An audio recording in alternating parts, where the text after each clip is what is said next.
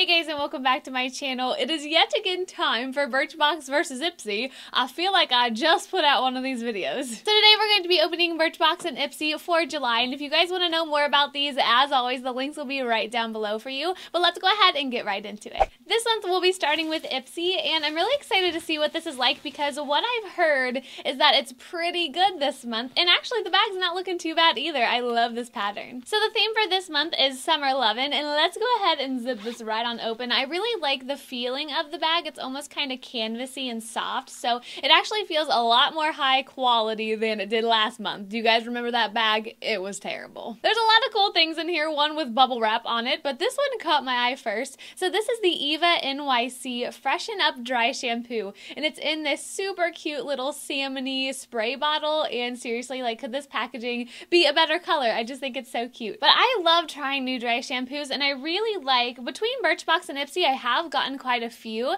and the majority of them I've really liked, so that's super exciting. I just feel like with the formulas, they really vary, so you never can pass up a dry shampoo sample. Yes, some of them are horrible, but you never know, you might be surprised. The smell on this, though, it definitely smells like a hairspray, and I've come across a few formulas that almost smell exactly like this before, but it's not the worst thing in the world. But when you use like the Batiste one and the Dove one, and those smell so good, I kind of wish it had a better scent. But anyway, I'm still gonna give it a try as always. This bubble wrap thing, I seriously have to get past it or I'm gonna keep thinking about it. So we're gonna go ahead and open this up, and it looks like there's some eyeshadow in here. I can't resist! So if I could figure out how to get this thing open, okay, there we go. It does feel a little bit plasticky though. Let me take out this applicator. But in here, the colors are looking really pretty. There's almost like a off-white, almost slightly gold color up here. Then you have a nice champagne, one that's just a little bit deeper that's in that same champagne family.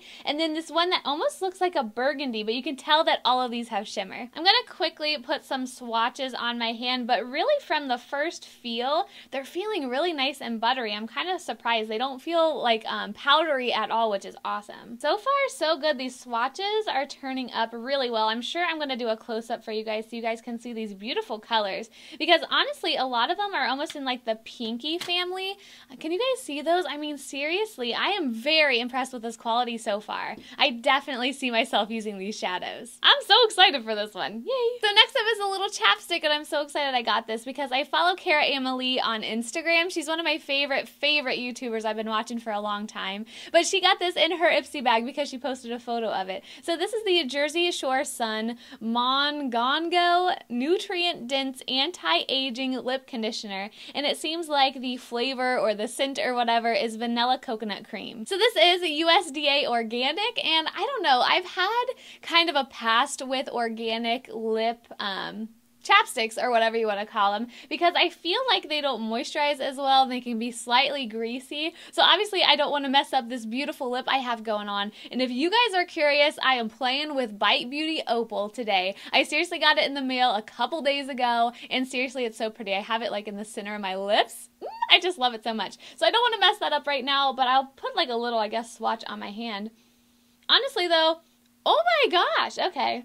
This is very interesting. It goes on very smoothly. It does feel very moisturizing, but that scent, I am not a huge fan of vanilla or coconut scents, so I was like, uh-oh. When I saw that, I was like, hopefully I like it. But seriously, this smells almost like an almond joy, and I love those. There's a few things left, and something is coming out of here from Tease Cosmetics, and it's a Read My Lips moisturizing lipstick, and the packaging is so cute. It's really graphic and pretty. I think this shade is Killing Me Softly, and I'm hoping that this is the color because it's a super bright, almost looking coral, and it just looks awesome. So it looks like it's in like a little stick form. Let me get it out first. Come on, I can't get it. It has a skull on it. That is not my cup of tea, but the colors are pretty. So I'm going to open this up. I think I saw that on the back here. It's an 8-hour long lasting lipstick, but it's supposed to be moisturizing because, you know, sometimes those can be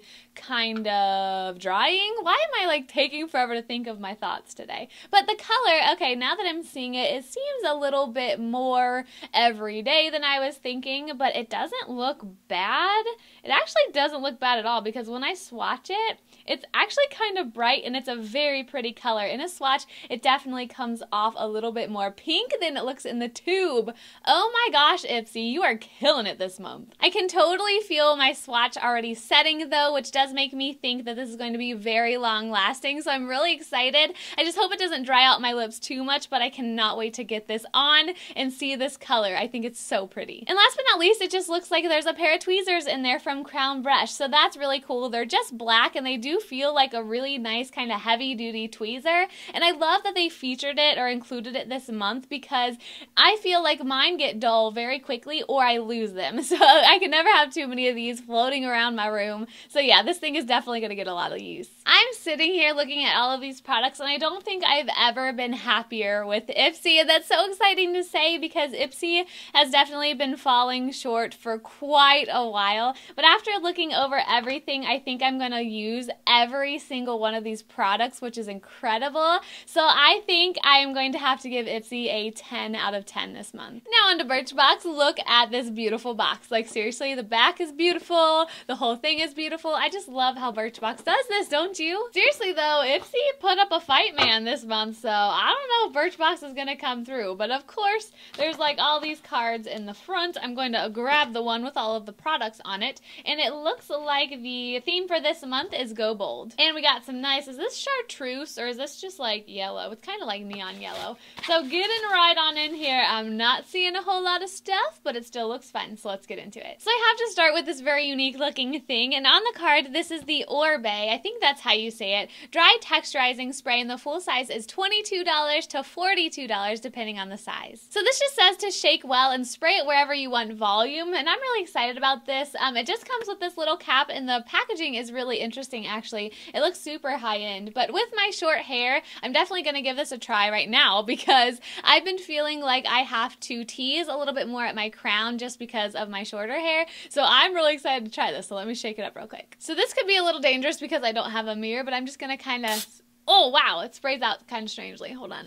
So over here, I think I sprayed a little too much because it feels just slightly dirty over here. It's not a bad thing. I'm on second day hair anyway. But what I can't get over is the smell on this stuff. And then also, I definitely feel like it gave me more volume. So I could see this becoming like a staple product for me just because of the scent, which I can't get over. And then just because I've been needing a lot more volume lately. So far, I'm really loving this. And really quick, I was just looking on the card and it says this multitasker soaks up oil and gives hair, body, and bounce. So it almost seems like it's a dry shampoo plus a volumizing spray. Seriously, what more could I ask for? The next package in there is from Real Chemistry, and this is the Luminous 3-Minute Peel. So I'm guessing that it's a mask. On the card, it says, obviously the name that I just told you, but it also says that this acid-free peel gently exfoliates for insanely softer, smoother, brighter skin. And the full size is $48.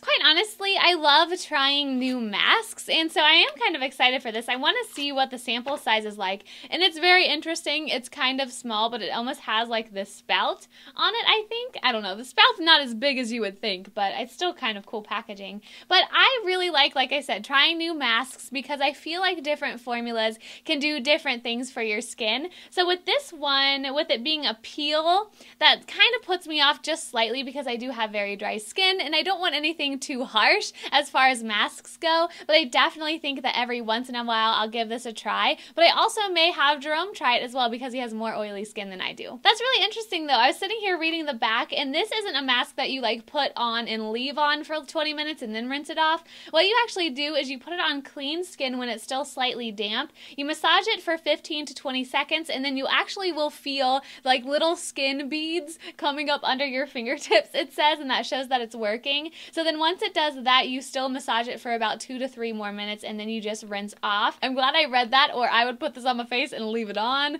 and that would be kind of bad. So yeah, I just hope that this isn't too harsh, but I definitely will be sure to give it a try. Oh my gosh, so a little lip gloss was hiding in there. I thought there were just 2 of those things and then this, but no, here is my beautiful Stila lip gloss that I remember picking from the email. Hallelujah. So this is the Stila Look at Me liquid lipstick, and it comes in a trio, and that set of 3 is $20. colors, but the shade that I did pick from the actual email, let me find it, was Bella, and it's a very beautiful bright pink fuchsia color. It says that this creamy formula glides on like a gloss, yet lasts and lasts and lasts like a stain. So that's super interesting and exciting for me. You guys know that I love lip products, and I haven't tried many from Stila, and this color, I think in the email, there was like a coral and a red, and then this one. And of course, I had to pick this one because it's summer and this is my color. The applicator is really interesting though, and I feel like the formula is a little bit more thick than I was thinking, but holy crap, this stuff is pigmented. Seriously, oh my gosh, I'm so excited. Look how beautiful and opaque and bright that color is. I cannot remember the last time I was so excited about a lip product from Birchbox or Ipsy before, but seriously, like this formula, I'm so excited to see how this stains my lips. But I'll be sure to put it on for you guys so you can see what it looks like. But man, this stuff is bright. Like that's even surprising me, and I love a bright lip. So yeah, very, very, very excited about this one. Moving along to this little package, there's actually two things in here, and the first thing I'm pulling out almost looks like an eye drop container, and this is from Dr. Jart. This is the Ceramidin liquid, and the full size is $36. This ultra lightweight ceramide packed treatment calms and deeply hydrates the skin. Wow, so that's really, really interesting. I would have never thought, because to me this almost seems like a moisturizer kind of, or maybe like a serum, but I never would have thought that it would come in like a bottle like this. That's kind of neat, and it does totally look like eye drops. What's up with that? I'm just gonna put like a little drop on the back of my hand to see what this feels like, but because I do have such dry skin, I'm always looking for products like this, and I really like that it's like a serum almost. Seriously, like it comes out, it blends in, it doesn't feel overly greasy, but it does feel super moisturizing, and my hand is so soft right now. That's so cool though, because it does feel slightly slick once I put it on my hand, but now it's completely like soaked in and my hand is so soft. Oh my gosh, I cannot wait to get this stuff on my face, and I have a feeling that I'm just gonna love it. And last but not least, I have a little sample size of the Benefit They're Real Push-Up Liner, and the full size of this is $24. And it's an innovative gel liner pen that hugs the lash line and easily smooths on a waterproof swoop. Now that video that I did on this was kind of a long time ago. It was right when it first came out, but I remember thinking that I didn't really love it because this formula in here is like a cream, and then it has this kind of very interesting, actually, like rubbery tip that the product comes out of. So if you want to see all of my thoughts, I'll go ahead and link that video down below for you. But this stuff was just a little bit tricky for me, and I don't want to say I'm a seasoned pro at the cat eye, but I've been doing it for so long that I feel like I kind of have a handle on all formulas, but it was something about this tip that made it a little bit difficult for me. But I've also heard from people that say that this little tip actually made it easier for them to create a cat eye, so that's awesome. It's really just personal preference, but personally, for me, I would pass this up and just reach for like my regular felt tip liners that are crazy easy to apply. So yeah, this was just a little bit finicky for me. The formula also, I don't think it stayed put as well as I thought it would. I feel like it kind of wore off in my inner corners, but the one great thing I did love about this was that it was a matte black once it dried. So it's kind of like wishy-washy, but I definitely think that if you could get a handle on this little applicator, this might be a good thing for you. Seriously, I am struggling right now. Oh my gosh. I'm looking over Birchbox right now, and if I'm being honest with you, I want to give it a 10 as well. Like, is that possible? Can that happen in one of these videos? And I'm going to quickly try to go through my reasoning because I'm giving this one a 10 for a whole different reason than I'm giving Ipsy a 10. Okay, are you guys ready? Hopefully this makes sense. So with Birchbox, I love these three products: the volumizing spray, the lip stuff, and then also this little Dr. Jart like moisturizing serum. And then the other two are good, but I'm not crazy about those. So just because of these three, I'm so darn excited for them that almost that makes up the 10 for me, because they're products that I know I'm probably going to love and repurchase, and that's really exciting. But when it comes to Ipsy, The products themselves, I'm not as excited for than I was like with the ones for Birchbox, but all of these products are good all around. So it's really, really hard for me to do this, but I think I am going to make it a tie this month and say that these were both perfect 10s. I don't think this has ever happened before. So you guys have just witnessed history in the making, because this is the very first time this has ever happened, and I've been doing these videos for a super long time, but I just feel like with these bags and these boxes this month, both of them definitely stepped up, and I feel like they both deserve a 10. And really quick, I don't know if you've noticed or not, but I haven't been putting the final totals for the bag or the box in this actual video. I've been putting it down in the description box for like the last 1 or 2 months, but be sure to check that out if you want a list of the products, because I always link them as well if you want more information. But also, I've been putting the whole net worth, I guess you could call it, of the box and the bag. So yes, these are both $10, but when you actually go in and figure out the prices for each individual sample, it always is more than that. So if you want to see how much bang I got for my buck, then definitely check the description box. But do you guys feel like I handled this the right way? Do you think Birchbox and Ipsy are both deserving of a 10 this month? Like seriously, this is blowing my mind, but I would love to know in a comment down below. And then as always, please leave me what you got. I find it so interesting that some of us can have the same exact box or bag, and then some of them are just like so crazy different. It varies so much. And please don't forget to give this a huge thumbs up for more Birchbox versus Ipsy unboxings. I swear this is probably the happiest I've ever felt doing one of these videos. But I'm gonna go try all of these products now, guys. Have a great rest of your day, and I'll see you next time. Bye!